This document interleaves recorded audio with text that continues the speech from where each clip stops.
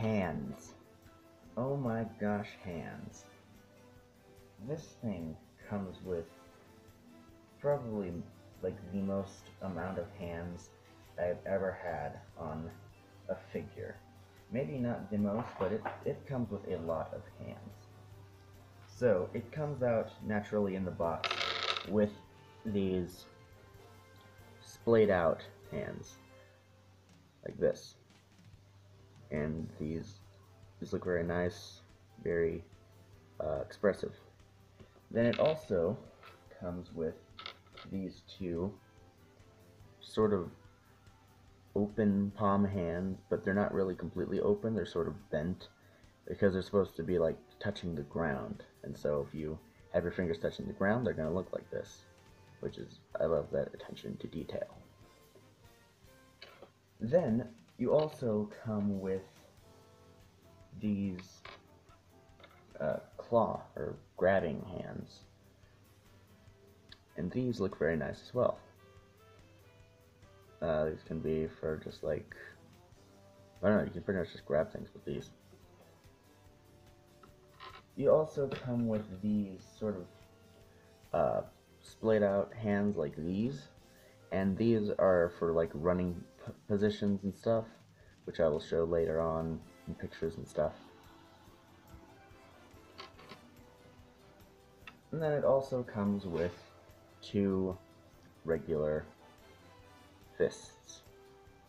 These also look really nice. And then we get into these hands. So for these, you have these two hands right here, and looking at them on their own, you might think they're just thumbs up hands. But if you see, there's actually a slot in the center of them, and these are for holding the weapons. Specifically, these ones are for holding the progressive knife. So you just slide it into there, and then it holds it really nicely. And also, if you were wanting to, you can also put it in holding it like this, because this is the most effective way to hold a knife. And then last but not least, you come with these hands, which are sort of similar to the progressive knife hands, except these ones are slightly different, because these are for holding the pallet rifle. Now, it's sort of difficult getting the pallet rifle in the hands, so you just sort of have to mess around with them. You sort of have to bend them out, bend the fingers out a little bit, so that way it will fit into the way they're gonna fit into the hand. There we go. So it holds it nice and securely, very tight, and it looks very good. And you can use this with a combination of the other hands as well to sort of get a dual-handed thing, which I will also show later.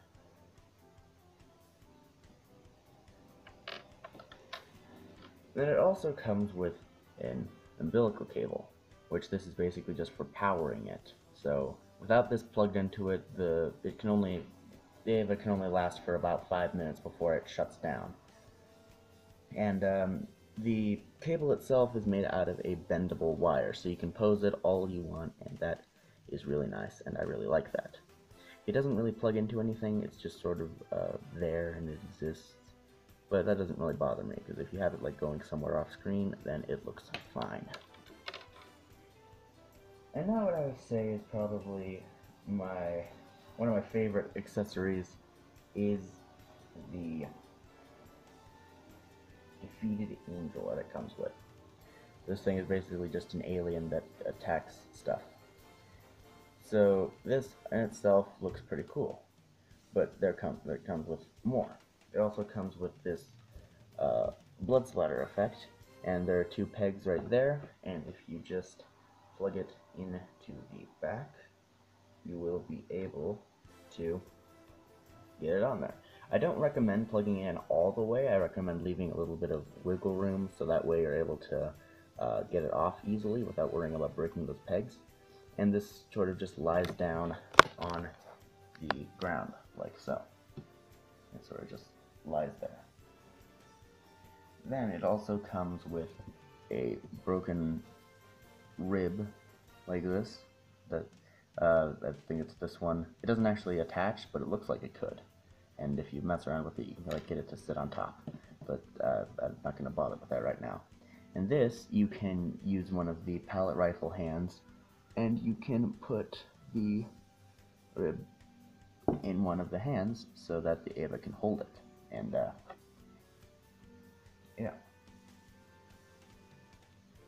Now, what I think may be the coolest part of this is, you see on this back right here, you have this little hole right here for the back. And when you flip the switch on, it glows. The chest orb glows. And that is so cool. And the best part about it is, pardon me, the best part about it is that the batteries are included. It comes with the batteries in it, so you don't even need to buy it. But in case they drain or run out, just in case you want to know what kind they are LR44 batteries. So just in case you run out, it takes 3 of them in this little back compartment right here. But if you use it sparingly, you won't need to. Then it also comes with, if you don't feel like displaying it on the ground, it also comes with an arm that you can plug into the back here, and of course it also has a revoltech joint. A double revoltech joint right there, so it has 2 revoltech joints, and you can sort of move this however you can, sort of limited, but you can move it around and stuff, and it looks pretty nice. And of course, you wouldn't want it just flopped on the ground like this. I mean, you could have it like that, but why would you do that when you can plug it in to this included stand? And this stand is pretty nice. It also just plugs into the back right there, and then you can have it floating around and being creepy and stuff. You can have it like, you can have it glowing, and then that looks ominous and cool. And this stand is not just for that, it can also plug into the Ava itself by way of this little plug it has right here in the back, and you just take this and you plug it in, and then it holds on very sturdily. And this is great for like any jumping poses or any sort of that. It's great. It's a great accessory, and I love it. The thing itself is not made of revoltech joints, surprisingly. The older stands used to be, and those were garbage and they'd break and stuff. This is a good sturdy stand, so it can bend here and bend here and bend here, and it can rotate inside there, and then it can rotate at the base as well. And the stand is really good. So that is all of the accessories. Now I will show you how to incorporate them into the figure. Now, with the alternate things like the alternate head and alternate hands, those are what I'd say would be my least favorite part about the figure. Not the accessories themselves. The accessories are great. The problem is switching them out. Now, with these hands and stuff, the hands that come out in the box, they come off and on pretty easily. But most of the other hands are a pain to get on. And don't even get me started on this head. The standard head it comes with comes off and on easily. This thing, every time I put it on, I'm afraid I'm going to break it. So that is really a problem, and I'm not really sure what to do to fix that. Because this isn't really the type of plastic that you can just heat up with a blowtorch. This isn't the right kind of plastic, I don't think. So it just kind of scares me every time I put on the head, because I'm afraid something's going to break off, like the antenna thing. But for the sake of the video, I will show you what it's like to put them on and off. So for the hands, you're just going to want to pop them off. Sometimes the joint will come up with it. You're just going to want to take that out, because that's supposed to stay inside of the wrist. Like so. And then you can put any one of the hands that you want. They are most of them are kind of difficult to get in, like I said. So we'll just go with, let's go with the knife hand. So you're going to want to plug it in. So the thing about this is it moves around a whole bunch, and so it's a pain to get in. Alright, there we go. So now we have that in, and you can take the knife and put it in there, and then he looks all cool with the knife. Now, honestly, I think the knife, to me, is a little bit too big, because if you think about a knife, it's typically about maybe twice the size of your hand, including the handle, but this is about, the blade itself is like a hand and a half, so I think that the blade is a little bit too big, but it still looks pretty cool. And then for the other side, let's try the gun holding hand. So again, you're going to want to take off the hand, and sometimes the peg will come off as well. It's fine, just take it and put it back into the wrist joint right here, like that. And then we will take the gun holding hand, we will plug it in, and it's also kind of strange because some of the plugs have different locations in hands than other ones do.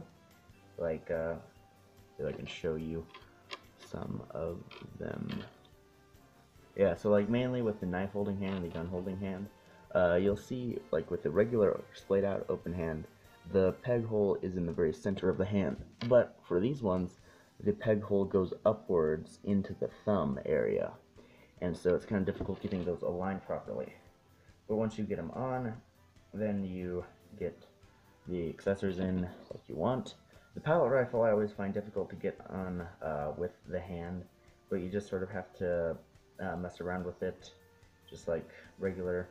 I recommend putting it in like this, with the butt of the gun facing outward, and then rotating it inward so that it can face the hand, and then you get it in like that, and then it looks super cool, and then it looks like he's about to wreck some face with his gun and his kniff.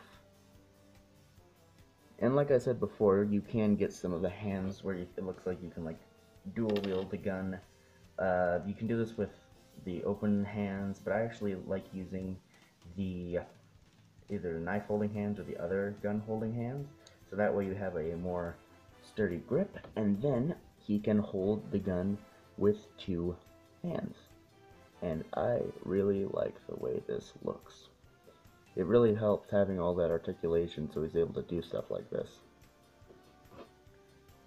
Then you also have the umbilical cable, like I said, and this just plugs into the back, this little hole right here in the back, and so you just take this and plug it in, and there you go, and it stays in there pretty securely, and then you can bend it around and do all that sorts of stuff that you want with it.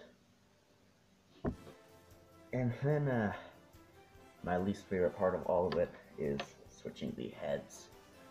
So like I said, switching this head out is pretty easy. Sometimes the neck will come off and you just have to plug that back in.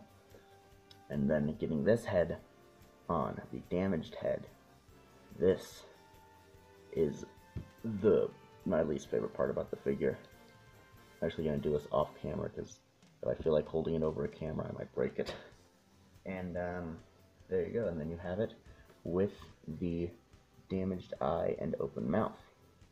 And the reason the mouth opens is because it's in its rage mode where it just destroys everything in its path.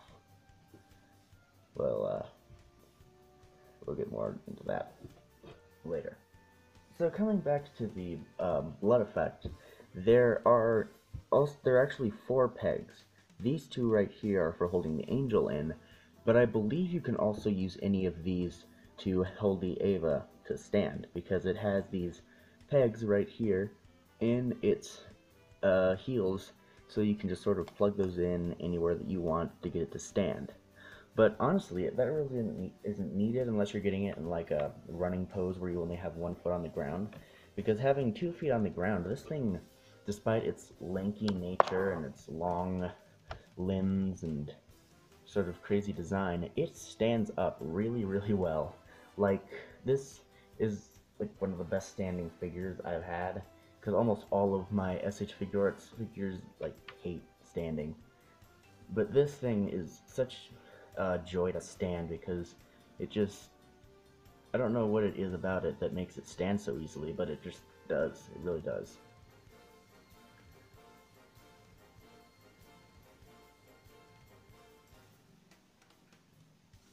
And one thing that I forgot to mention that is technically an accessory is the arm of the defeated angel, is that it has a peg right here on the arm.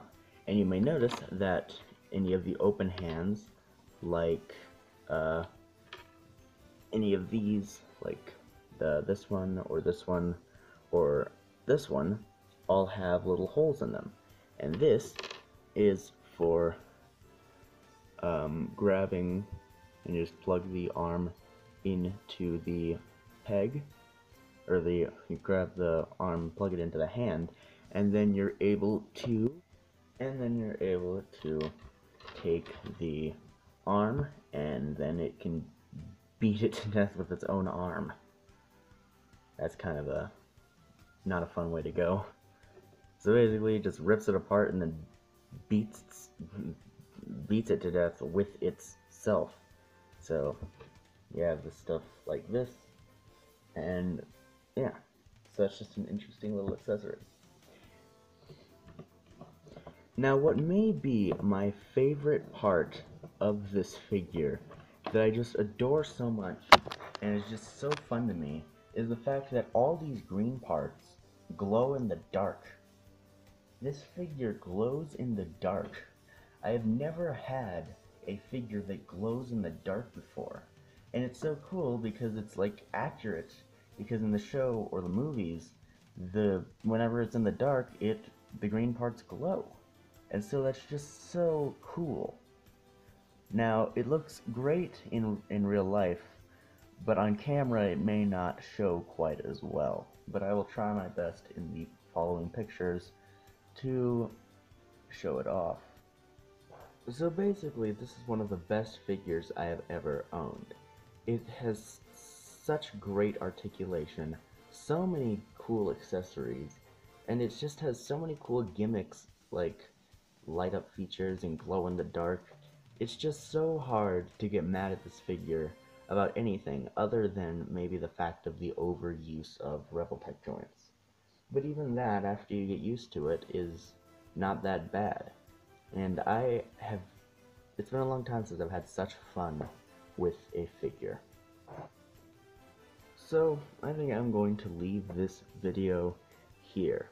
I hope you enjoyed, and if you want, definitely check this figure out. Don't hesitate to buy it. It is so worth it. And I got it for about $50, and I'd say it is worth every bit. So that being said, don't forget to like, comment, and subscribe. And to make sure you don't miss any of my videos, hit that little bell notification as well. So long.